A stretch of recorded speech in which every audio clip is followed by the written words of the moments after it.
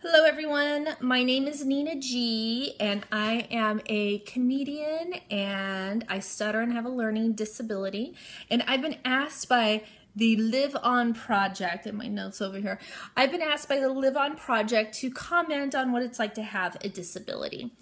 And what I think I would want younger people to know about having a disability is that I think there's so much pressure. I've seen so much pressure for people to say stuttering is a gift, or disability is a curse, or a gift, or a curse, or a gift. It has to be one or the other. It doesn't have to be one or the other. I don't say I'm cursed because I have brown hair. That's not what it's like. And I think that it can just be a neutral thing. So what? So what? You have brown hair? So what? You stutter, so what? You have a disability, so what? You use a wheelchair.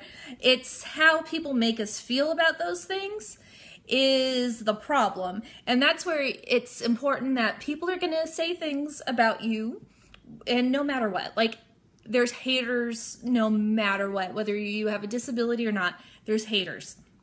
The important thing is to not let the haters inside your heart and not let them inside your head, okay?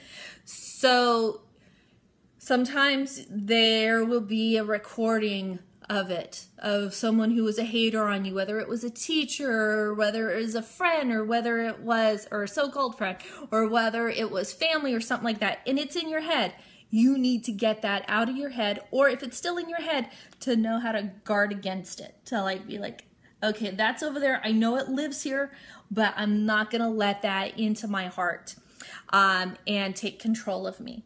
And as you grow up, what's really great is that you get to pick and choose who you're around. And you can when you're in high school and middle school and grammar school and stuff like that too, but it's harder to understand that, and it's harder to act on that.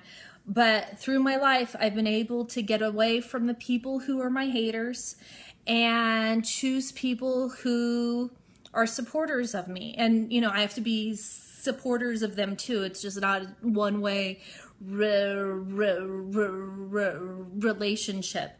So it really has to be both ways. And I think that's something that I would want younger people to understand too.